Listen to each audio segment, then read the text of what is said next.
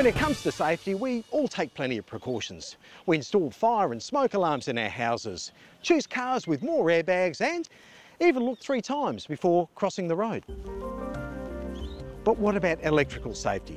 Would you know what to do, say if you came across a down power line or a car involved in an accident with a Stobie pole? All good questions that need equally good answers. And I think we might be shocked by what we don't know. An ideal person to talk to about electrical community safety is SA Power Network's Manager of Corporate Affairs, Paul Roberts. We all rely on power so much these days, but it's also at times to be starting to think about being a little bit more cautious, and perhaps we're not aware of some of the issues around the supply going down our streets in our suburbs and around our homes. 80% of our network is above ground. So these lines above the 3 lines, they're the 11,000 volt lines, and then underneath are the 240 volt lines, which obviously go to all the homes in the area. And you can actually see here that we've pruned the trees to the level for the 11,000 volt lines that are above. Where they're combined like that, we have to do that. And if there wasn't the 11,000 volt line above? The trees would be allowed to grow through those 240 volt lines where we're taking a risk-based approach.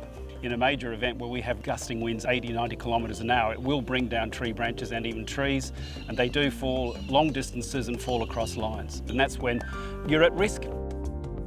The issue for Stobie poles is they are along the sides of roads in the metropolitan area particularly and in the country, and they are a risk in terms of vehicle accidents. So if somebody does unfortunately hit one of these, what should they do? Well, they should never assume that it's safe.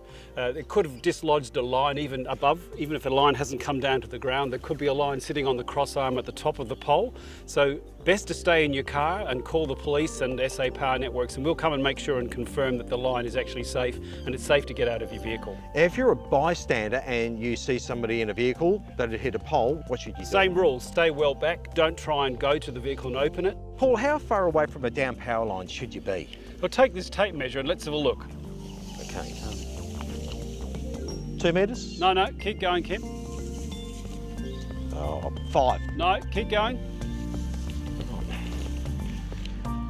10 here. That's how far you have to be from a power line to be safe. Wow, that's a long way. It is, but it's a really important thing to do. What about safety inside the home? What should we be looking for? Tingles or zaps from taps. That's a sign there's something wrong with the electrical wiring, either inside the home or perhaps with a neutral connection from the network. Absolutely essential that they call us immediately or their electrician to get it looked at. We were really keen to get an understanding of what people knew about safety around electricity and power lines.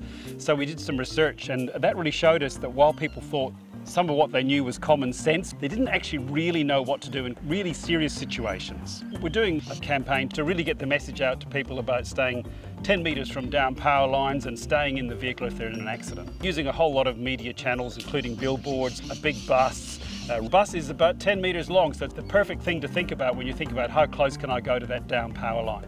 Paul, if people want to know more about electrical safety, what can they do? Best thing to do is actually go to the SA Power Networks website, and we've got a lot of information there about safety in the home, but also obviously safety around the distribution network that we manage.